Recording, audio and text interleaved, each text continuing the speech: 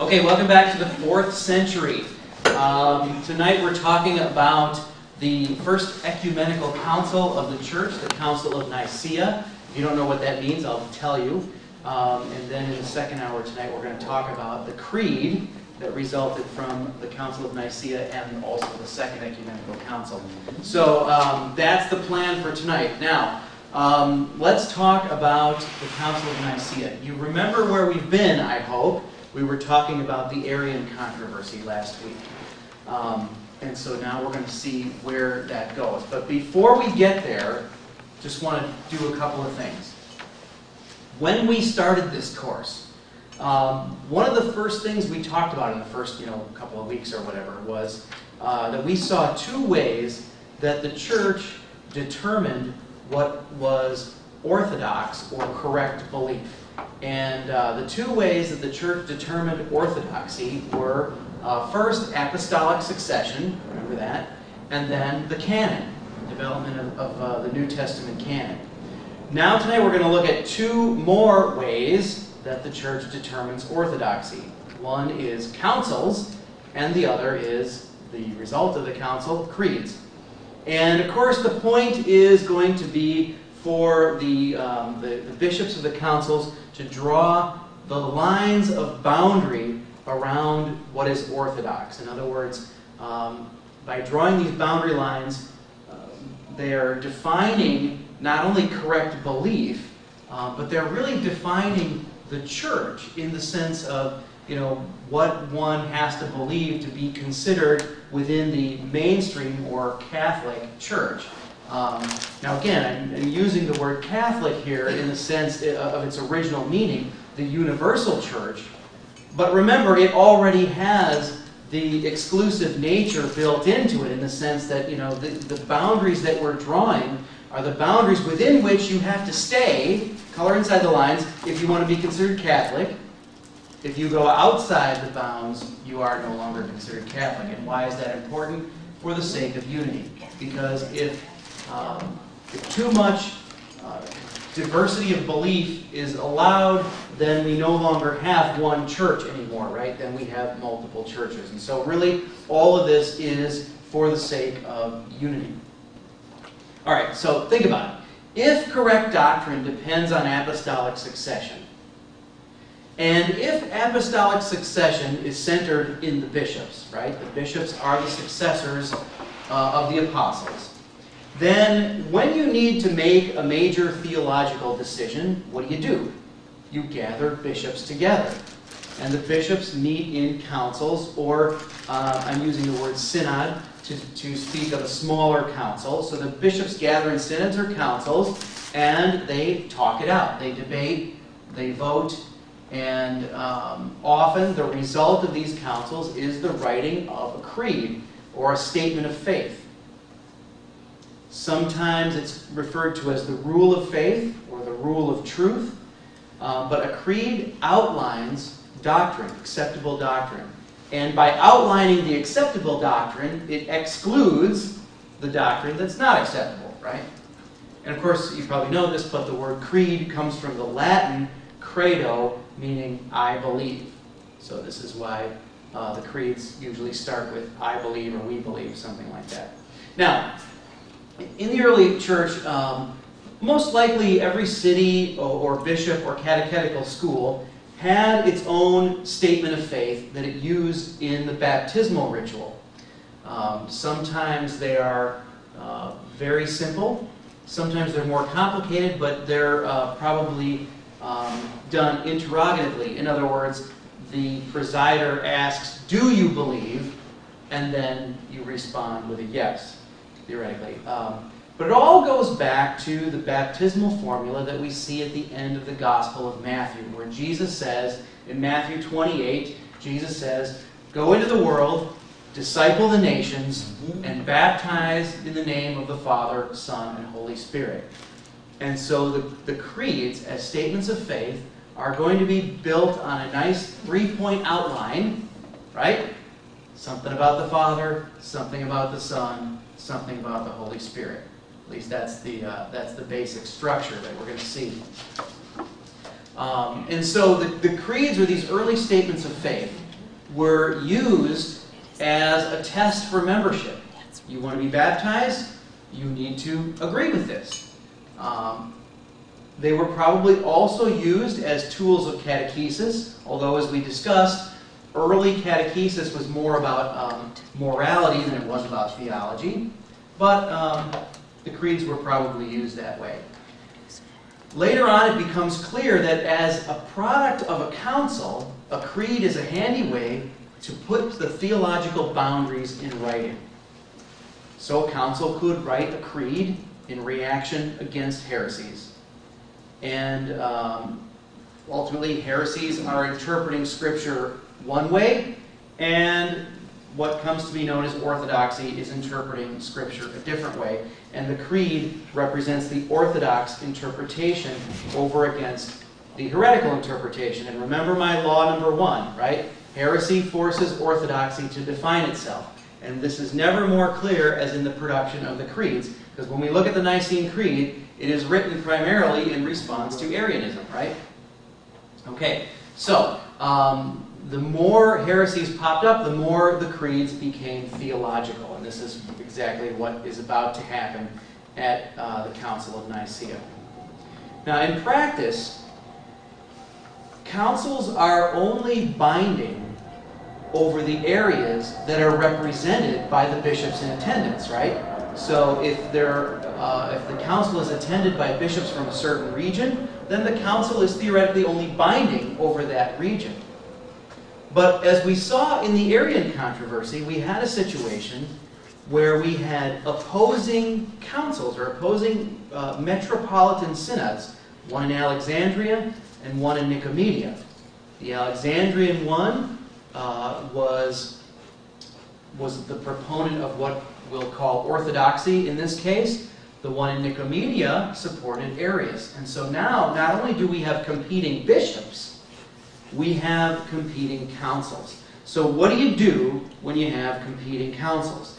If you have two regional councils that are at odds, you need a council that is authoritative for worldwide Christianity. You need a council that is over the other opposing councils. Now, if you want to have a council that's authoritative for worldwide Christianity, that means you need to gather bishops from all over the world. And a worldwide council is called an ecumenical council. Ecumenical meaning worldwide. And so what we're going to see here is that the Emperor Constantine will convene the first worldwide council of bishops. Now, before he gets to that point, though, Constantine thought he could nip this Arian thing in the bud. And he wrote letters to Alexander of Alexandria and to Arius. The letters were delivered by his right-hand man. Remember the bishop Osius? Osius delivered the letters. And the letters basically demand that Alexander and Arius patch up their differences and, if need be, agree to disagree. Because remember, Constantine's main concern is the unity of the church. He's finally unified the empire. Whew. Oops, what about the church, right? He had hoped the church would help him hold the empire together. Who's going to hold the church together? The church is threatening to split, at least in the East. In the East, the church is threatening to split over this Arian thing. I mean, the West has its Novatianists and its Donatists, so the West has its own problems. But Constantine's main concern is the unity of the church. And in his letters to Arius and Alexander, he says that this issue is too trivial to even worry about it. Now remember, this is the Arian controversy that had the whole Eastern Church in an uproar, and here's Constantine saying, this issue is too trivial, it's too esoteric to even argue about it. The reality is Constantine himself leans toward Arianism at this point, and he's got to backpedal and get on board with the Orthodox side at the council. But at any rate, Constantine writes these letters where he scolded both Arius and Alexander. He says to Arius, you should never have opposed your bishop. He says to Alexander, you should never have pressed the issue. And he calls both of them childish and said that they should just agree to disagree. For Constantine, the bigger issue was actually the fact that we had different ways of calculating the date for Easter. So you have at least 2 different ways, and so that was a bigger issue for Constantine because he was worried that if Christians the world over were celebrating Easter on different dates, then that would be more divisive, or at least it would have the perception of being more divisive. So, so for him that was the bigger issue. But of course, as you know, Alexander and Arius could not simply agree to disagree. So in late 324 or early 325, a synod was held in Antioch to address the Arian controversy. And Osius was the presider. He chaired that council. At that council, Eusebius of Caesarea, remember him? He's our first church historian. Eusebius of Caesarea was accused of being an adoptionist. And he kind of was. Eusebius was a student of Origen, and in fact wrote a defense of Origen, because Origen himself had been accused of heresy. So by defending Origen, Eusebius got himself into trouble. And there are aspects of Origen and other elements that sort of all, come together. And so that Eusebius is kind of leaning towards Arianism. And so at this council in Antioch, Eusebius wasn't enthusiastic enough for the other bishops in his support of Alexander against Arius, and so he was accused of being an Arian. And the council resulted in the writing of a creed, and that creed made the specific distinction between the concepts of generation and creation. And we've been over this, so this should be familiar to you. But the point is that the creed says that Christ is generated, begotten, but not created. Generated, but not created. And Eusebius of Caesarea refused to sign that creed. Now, by this time, Constantine had already decided to convene a worldwide council. And so the Synod of Antioch temporarily excommunicated Eusebius, and that they would reconvene in Nicaea to settle the matter, and the final decision would be made there. And so in 325, we have the first ecumenical council, the Council of Nicaea. It's the Council of Nicaea because that's the name of the city where it was held. You will see this spelled sometimes without that middle A. That's okay, but that's the way we spell it now. Now, you know I'm not big on making you memorize dates. But if you don't know the date of the First Ecumenical Council, and if I ever meet you 10 years from now and I ask you, you better know it. 325, Council of Nicaea, the First Ecumenical Council of the Church. Bishops came from all over the Eastern Empire. According to Athanasius, there were 318 bishops, but other people who recorded the events have different numbers. So remember, these councils don't just meet on one day. They meet over a period of time. And so it could be that some bishops were in and out. It could be that some people are not only counting bishops, but are counting other people. Because there were priests and some lay people at this council. There were confessors who were there, and they were treated as having great authority. Remember, the charismatic authority. There were some hermits that were there who were also treated with great respect. By the way, a little bit of a spoiler alert where we're going after this, but if you think about this, if the persecution is over and there's going to be no more martyrdoms, what will take the place of martyrdom? What's going to be the new martyrdom? Assassination. No. Although there's going to be some of that. But no, asceticism. Right?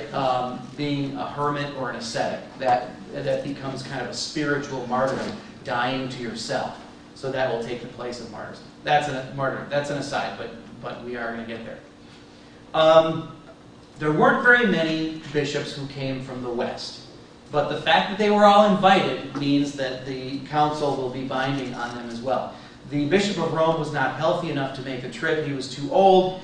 but there were some people that he sent to represent him, and a small delegation of other bishops from the west.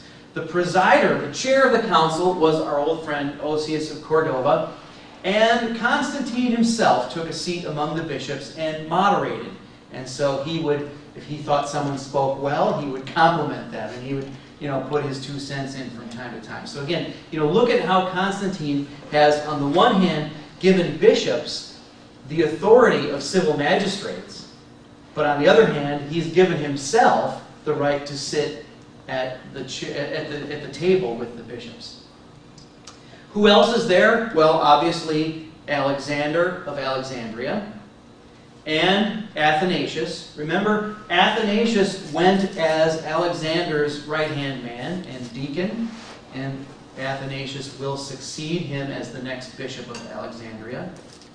So Athanasius was kind of there as Alexander's secretary. And obviously Arius was there, and his followers, including our other Eusebius, Eusebius of Nicomedia is also there. And of course Eusebius of Caesarea is there as well. So the main question for the council is going to be, is the Son co-eternal with the Father or not? Is the Son co-eternal with the Father, or was there a time when he was not? Was there a time when he did not exist? Now, secondarily, are these guys heretics? Is the other big question, right?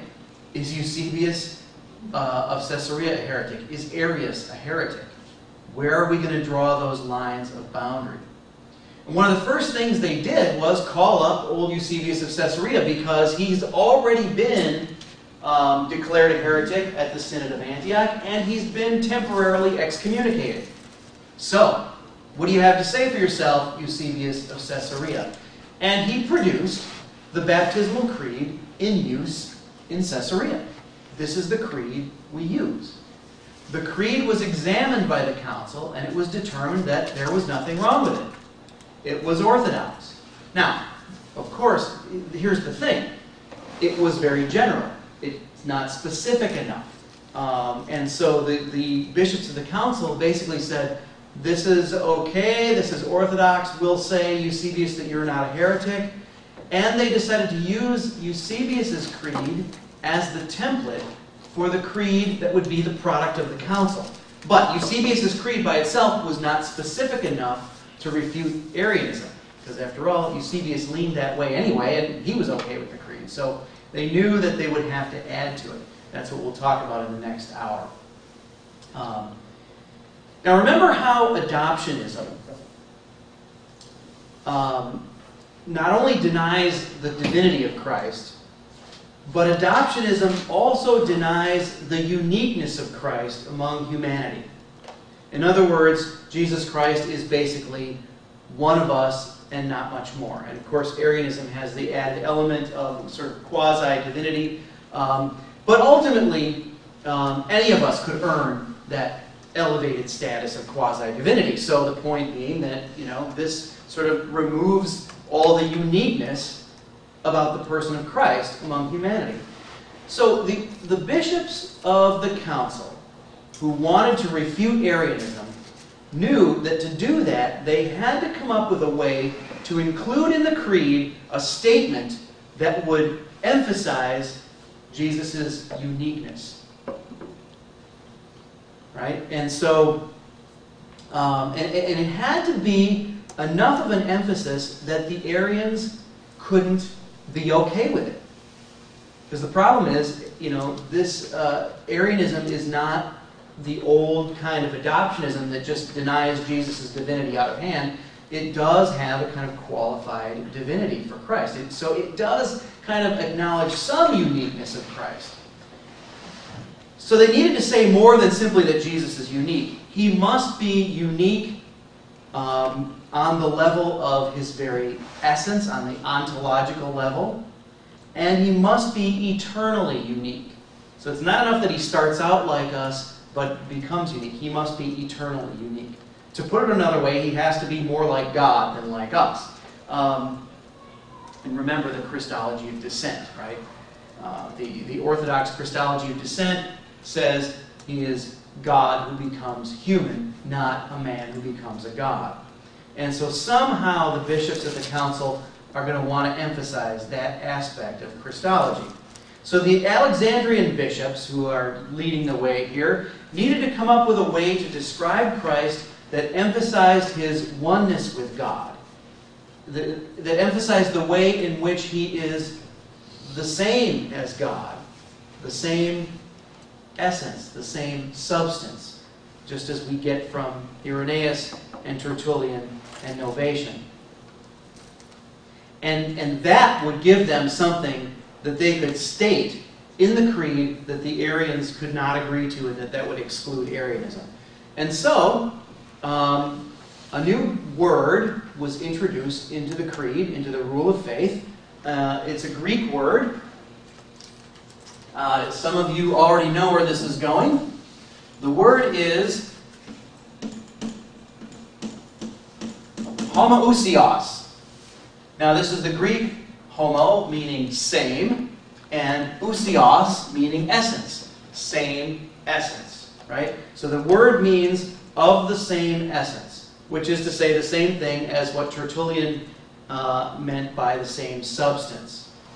And so when we say that the Father and Son are of the same essence, this is the same thing that we already saw in Irenaeus, Tertullian, and Novatian. Now, when you translate this into Latin, and then transliterate the Latin into English, you get the sort of English word consubstantial. But again, you can see it right in the word. With or same substance, so that's the English version of that word. Now, who can tell me where the word consubstantial is in the Bible? You're right, it's not. And that's going to be the problem, because the Orthodox bishops, right, the bishops who hold the position that will be determined to be the Orthodox position, the Orthodox bishops want to include this word in the creed. And the Arians, those who are going to be determined to be the heretics, their complaint is, hey, that word's not biblical. Now, the word's been around. It's not brand new. It's been around, and there were some people, like Dionysius of Rome, who had said that the Father and Son are homoousios, and he probably got that from Novatian and Tertullian before him. But there were others, like Eusebius of Nicaea, who wrote specifically that the Father and Son are not homoousios. So, which is it?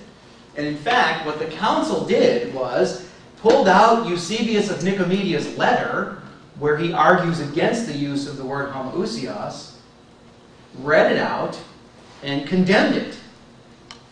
And knew that because the word would not be acceptable to Eusebius of Nicomedia, if they put it into the creed, that would accomplish what they wanted to do in the creed, because it wouldn't be acceptable to the Arians. So that word became the key to separating the Orthodox from the Arians.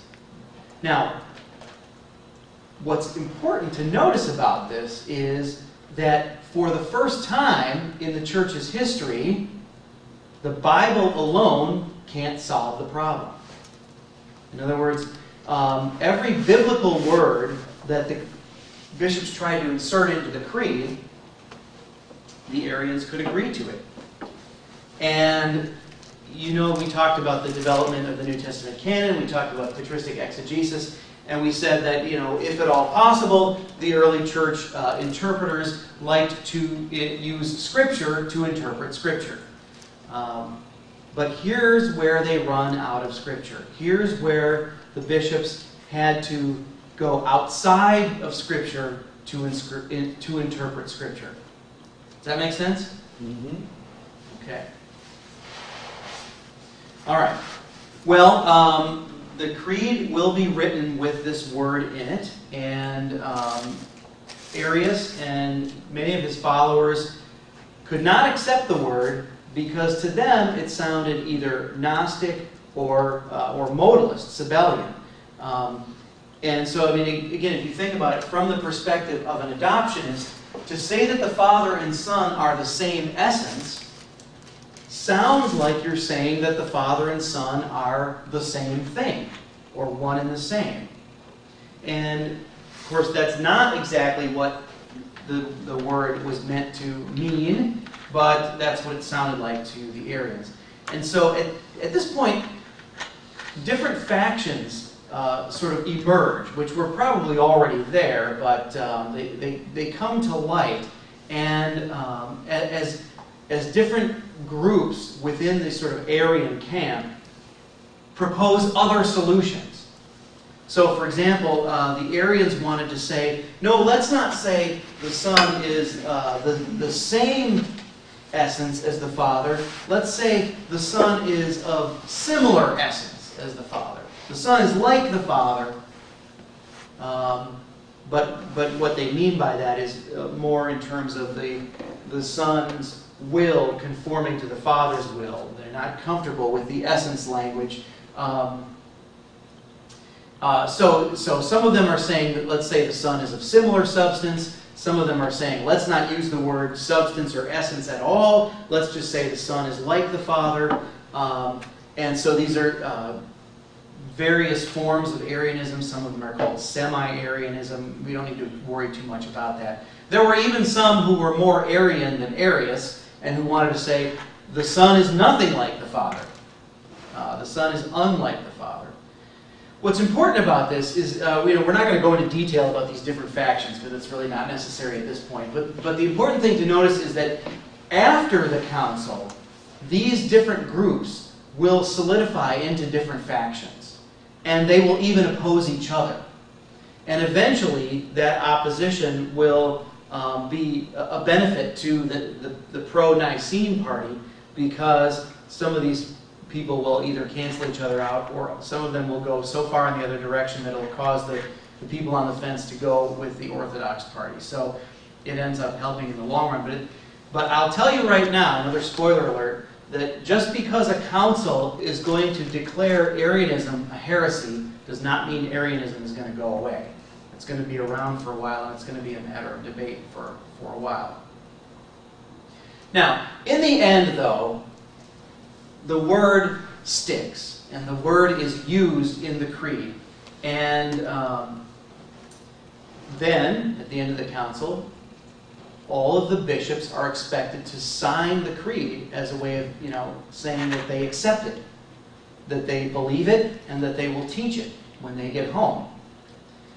Now, at this point, most of the followers of Arius simply found their own way to interpret the word loosely and signed the creed to stay out of trouble. And in fact, Eusebius of Caesarea was one of these. But he was so uncomfortable with the word that he felt he had to write a letter to the people back in his home, in his hometown, that would get there ahead of him to explain, okay, now I'm coming home with a creed, it's got a word in it, word's not in the Bible, but don't freak out, it's going to be okay. So he felt like he had to sort of, defuse the situation before he even got there, because he really was not comfortable with it. Eusebius of Nicaea and a couple others did sign the creed, but refused to sign the part at the end of the creed that condemns the heretics. And you'll see that when we look at the creed. And the council said, well, we'll give you a couple of days to think about it. And then the council, a couple of days later, dispersed, and they skipped town and left without ever signing that last part of the creed. And when Constantine, the emperor, found out that Eusebius of Nicaea had not signed the last part of the creed, he told the city of Nicaea to get themselves a new bishop.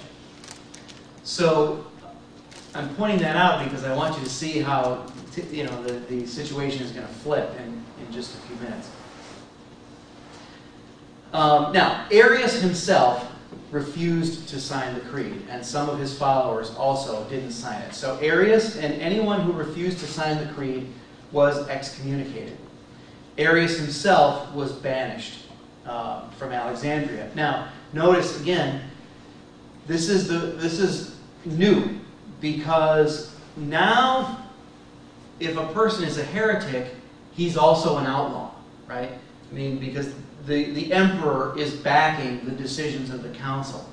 So it's one thing to be excommunicated from the church, but when the emperor is now backing the decisions of the council, that means you can also be exiled as well as excommunicated. So those Arians who didn't sign it were excommunicated. Now, the creed was meant to be a standard. Just like we talked about the word canon means a standard, or like a yardstick by which other things are measured. The creed was also meant to be a standard by which local creeds could be measured. So it isn't even necessarily the case that everyone had to use the new creed, but the point is that you took this new creed home and you made sure that if you used another creed at home, that it was consistent. You couldn't teach anything that contradicted the new creed. So the creed was supposed to be a standard to compare your local creeds. But because it had a word in it that's not in Scripture, some people claimed that it was an innovation. It was too new. The way heresy is often seen as an innovation, right? Older is better. And here is an exception to that rule, because this word was perceived as new. And so, in the end, most of the bishops, including Athanasius eventually, when he became bishop, most of the bishops just kind of shelved it for a while. Let things cool off. They didn't necessarily use the creed right away. But by the mid-4th century, the creed becomes pretty standard. It becomes a sort of litmus test for orthodoxy. If you want to call yourself a Christian, and by that we mean a Catholic Christian, not a heretical Arian or some other version. If you want to call yourself a Christian, you must agree to what's in the creed. And the creed becomes kind of the minimum standard for orthodoxy. And in fact, keeping it to a minimum is kind of intentional, because you want to keep the mainstream church as large as possible. You don't want to excommunicate too many people. You don't want to exclude too much. So the creed is written just enough to exclude the extreme heresies that we've been talking about: adoptionism, Arianism on the one side, and also Gnosticism, modalism on the other. But it's only about a page long, so you can see that they didn't try to come up with every possible scenario. So the main result then of the Council of Nicaea is the production of the creed. But this is not yet the creed that we call the Nicene Creed. And we're going to talk in our second hour about that, because we're going to look at the creed as it was written at Nicaea, and then we're going to talk about the Second Ecumenical Council of Constantinople and look at how the creed was updated.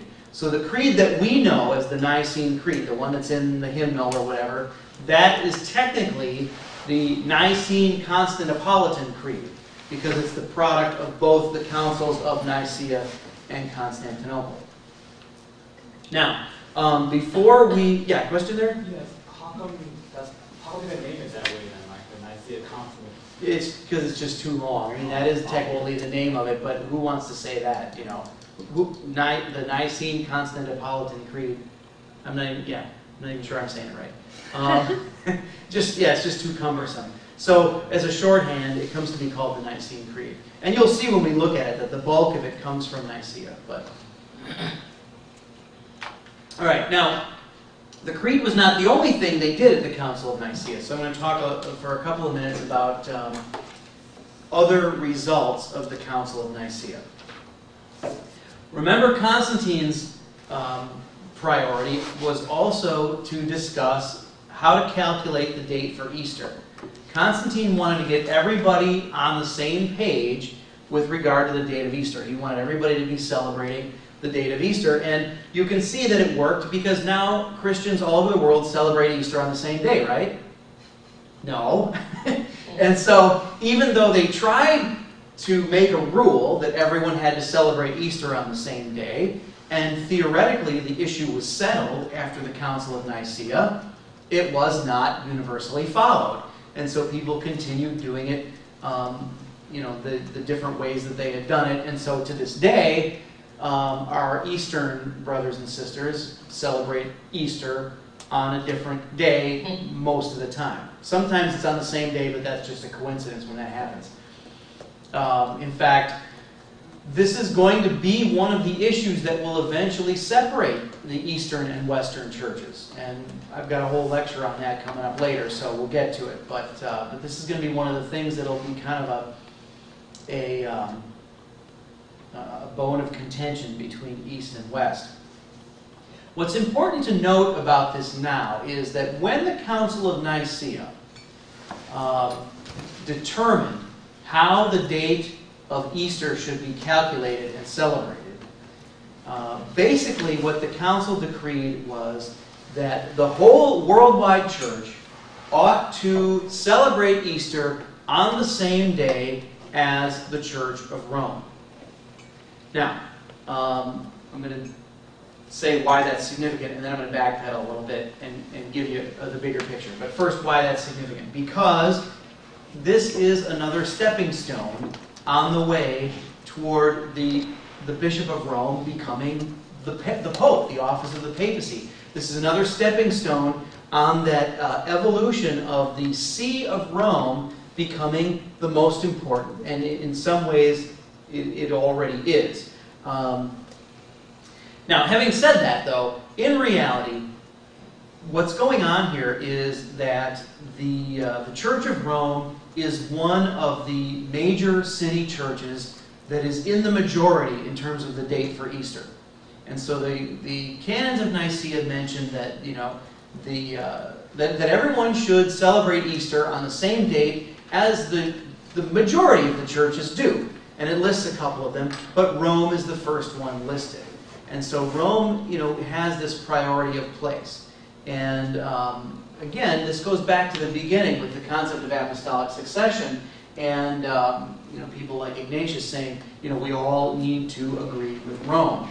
And so that sort of precedent is followed here. We all need to agree with Rome, and Rome is the first church listed among the majority churches who celebrate Easter on that day. Now, again, though, you can see that some of the city churches, some of the churches, did not feel the need to comply. And they simply didn't. And they just kept doing what they were doing, and still do to this day. Another thing, and stop me if you have questions, that's totally fine, but another thing that the Council of Nicaea did was declare that the Novatianists were in fact Orthodox and not heretics. And the way this happened is this. A Novatianist bishop was invited to the Council of Nicaea. Now remember, the Novatianists have separated by this time, and so they are a schismatic group.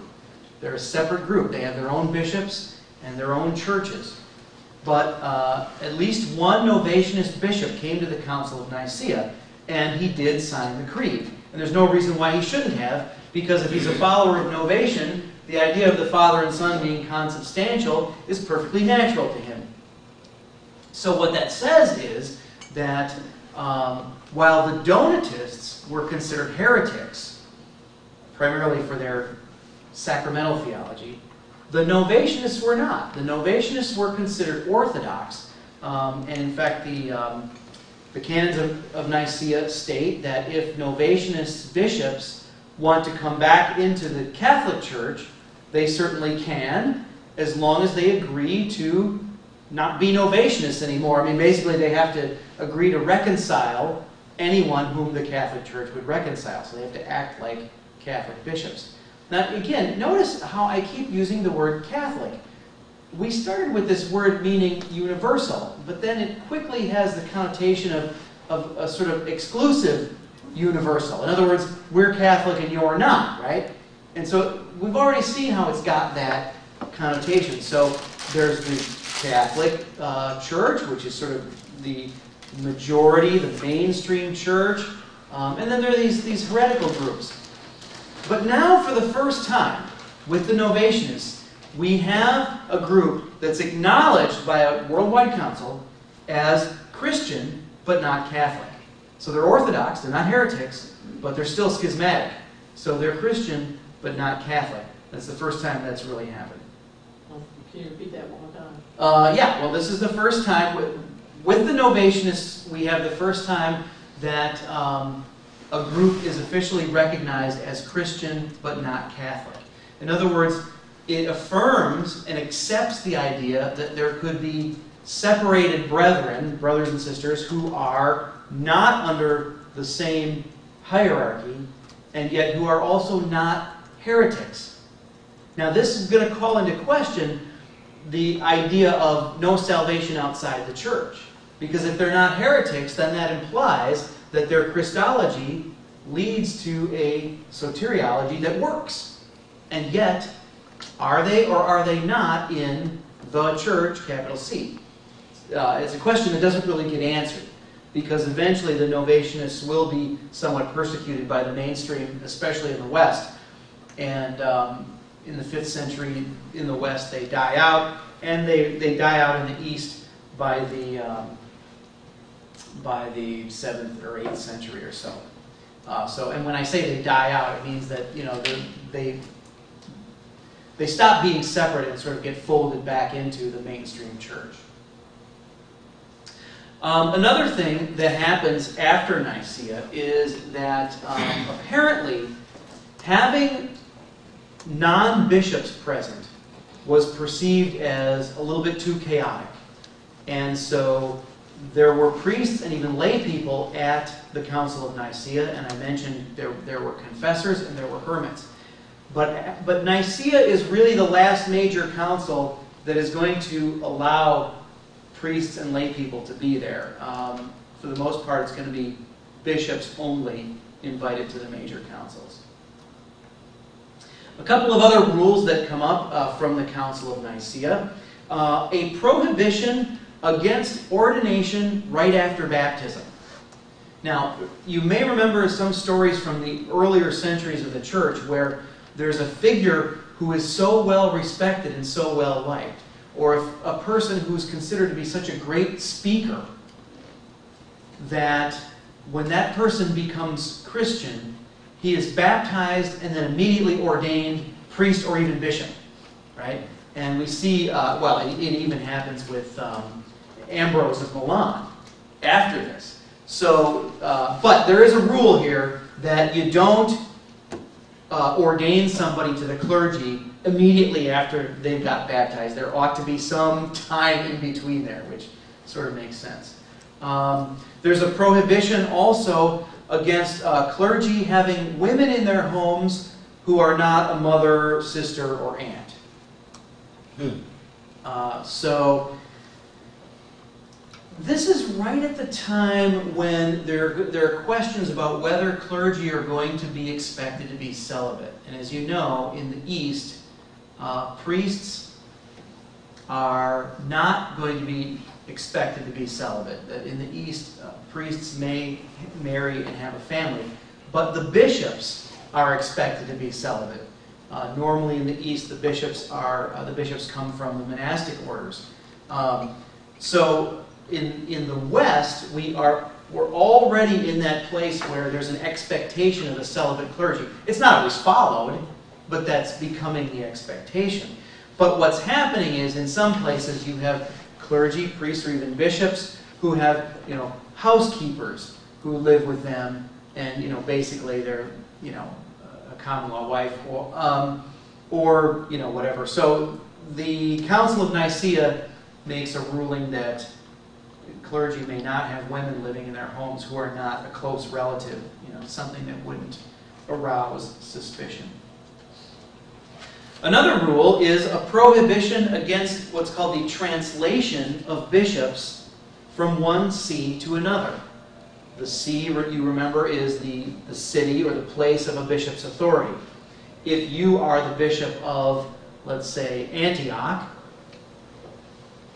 that implies that you're from Antioch. Because remember, the whole underlying assumption here of apostolic succession is that your theology, if you're the bishop, your theology comes from the previous bishops in that city. That it comes down through the succession of bishops in a particular city. So if you're the bishop of Antioch, it means you're from Antioch. So this rule prohibits bishops from moving from one see to another. Now the point there is really twofold. One, it's, I think, to preserve the concept of apostolic succession and to preserve that pedigree of theology.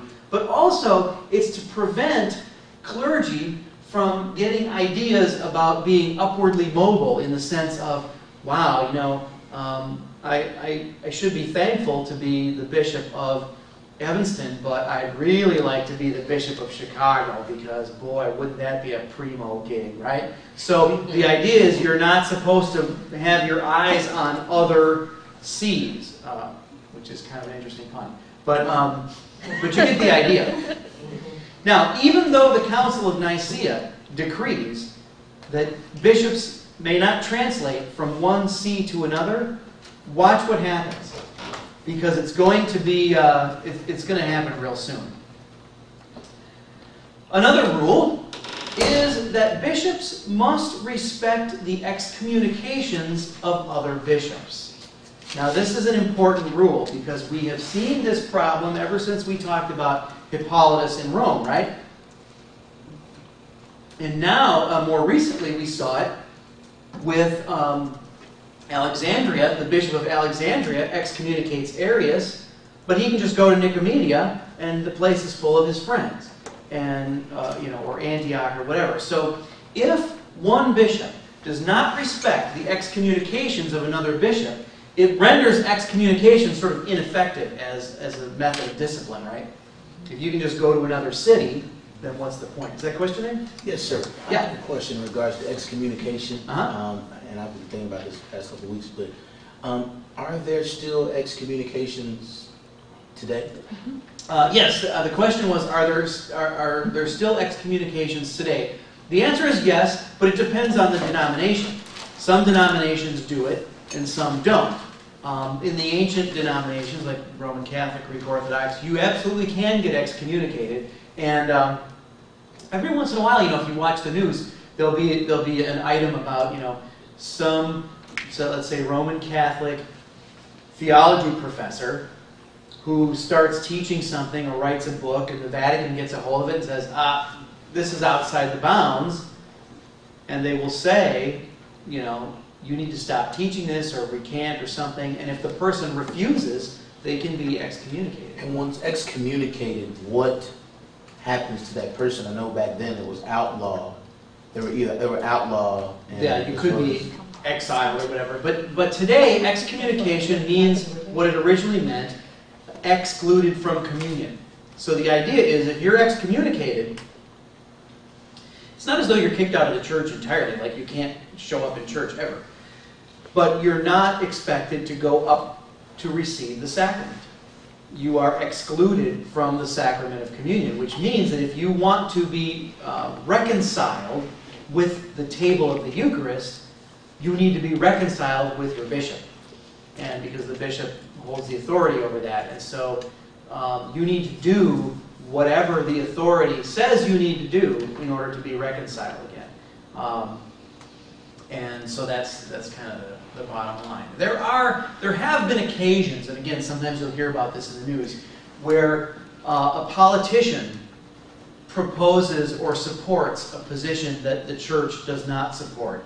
And the bishop of the area where the politician is from will excommunicate that politician and say, until you stop saying this, you are not welcome at the table of the Eucharist. And it usually creates a big hullabaloo.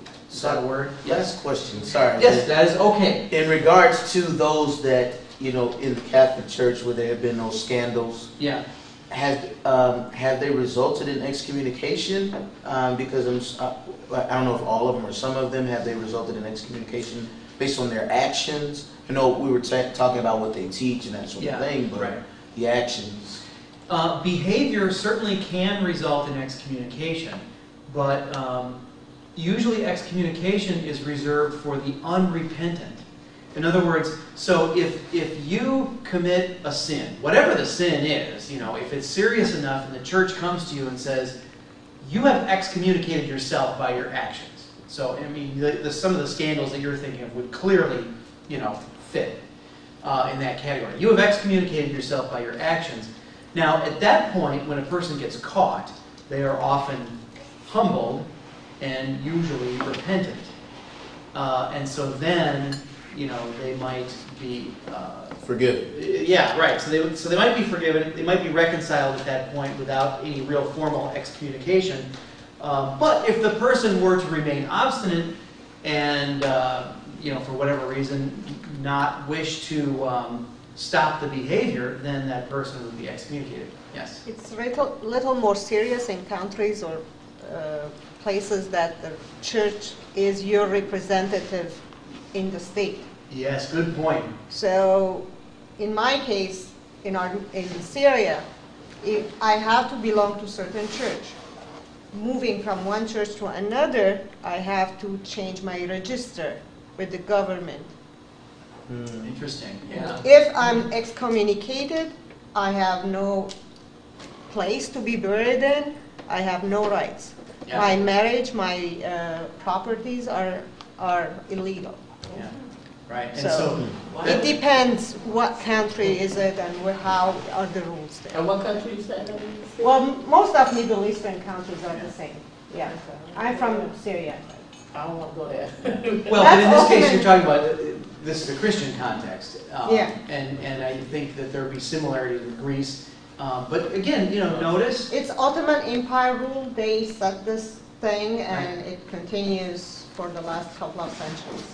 Well, but this tradition goes back to Constantine, and we talked about how in the East there is going to be more of a connection between church and state, and with the assumption that, in a sense, the state rules over the church.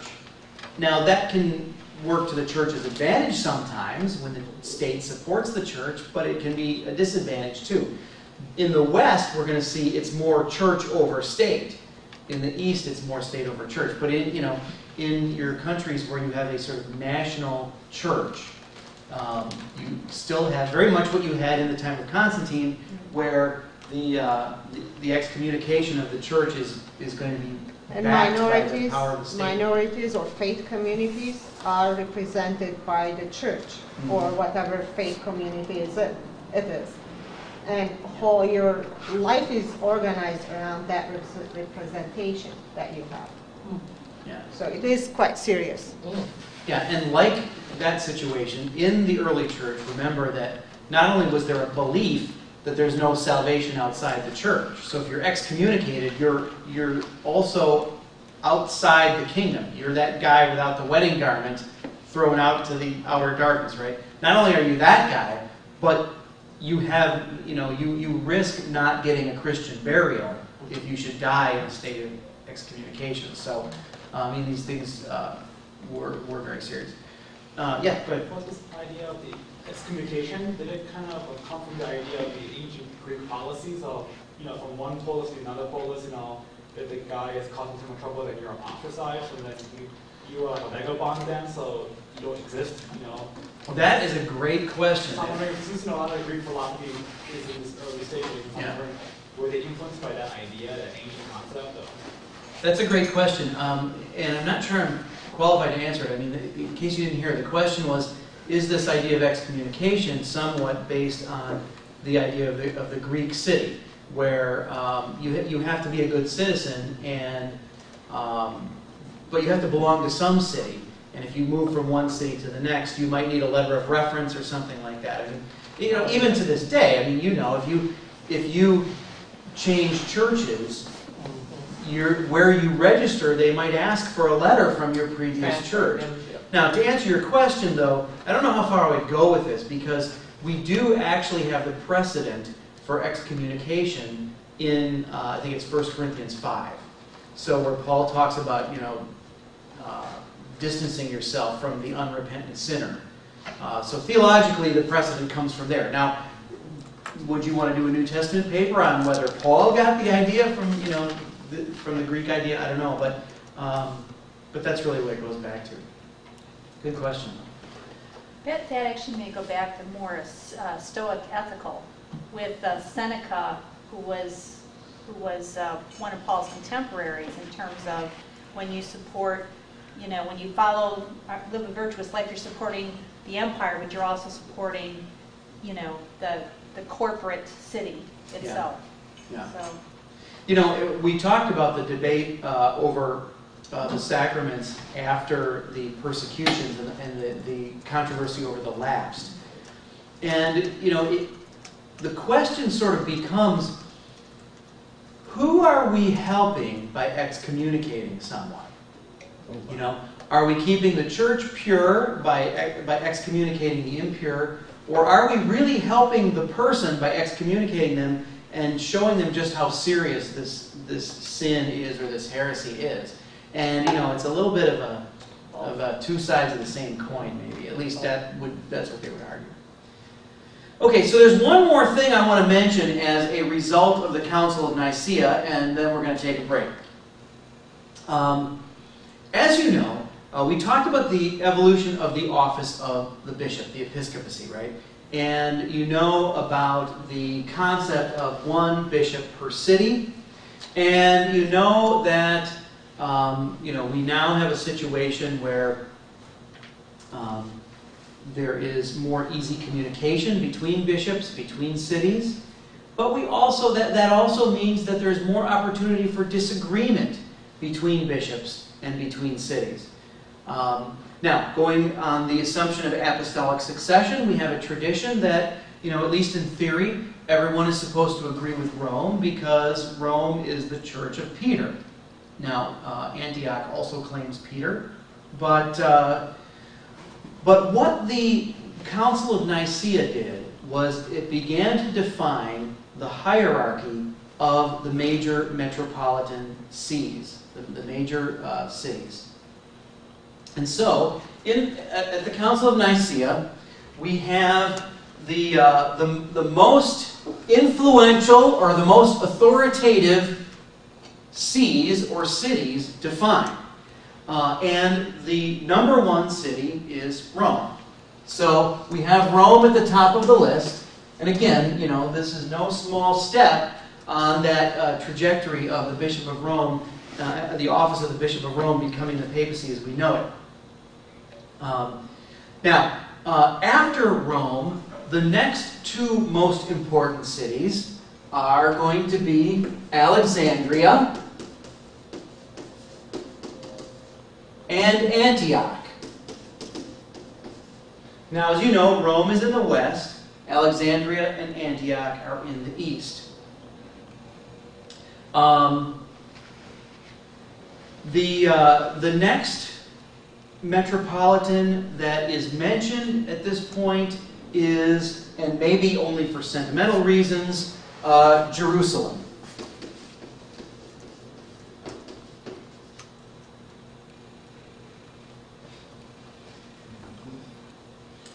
Now, we also have a couple of other important cities who are on the list, and I would argue that Eusebius of Caesarea's see is one of them, Caesarea.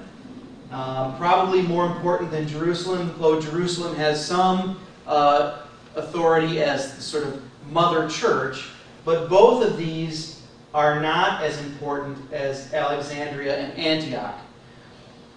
But the problem here for them is that Alexandria and Antioch, being the two most important cities in the east, kind of cancel each other out, especially when they argue with each other. The other city that is on the list of most important sees is Carthage. Carthage is the second city of the west. It's in North Africa, but it is clearly not as important as Rome.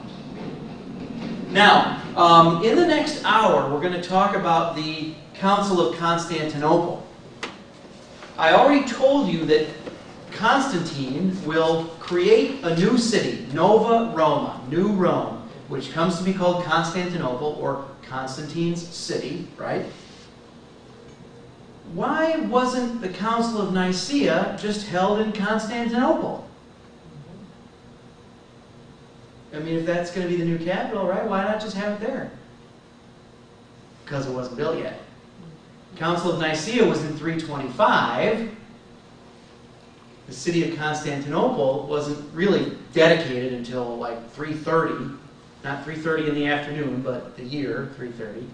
And so it wasn't there yet, really. But when we come to the next ecumenical council, it will be held in Constantinople. So the Council of Constantinople is going to be in the year 381, and we'll talk about that in the next hour. But at the Council of Constantinople, Constantinople as a city will be added to the list of the most important metropolitans. And it will be added at the top of the list of the eastern metropolitans. So it's going to edge out Alexandria and Antioch because, after all, it's the capital. But even though the Council of Constantinople is held in Constantinople, and even though it is now the new imperial capital, the council will clarify that the city of Constantinople is second after Rome in authority. So Rome still maintains priority of place.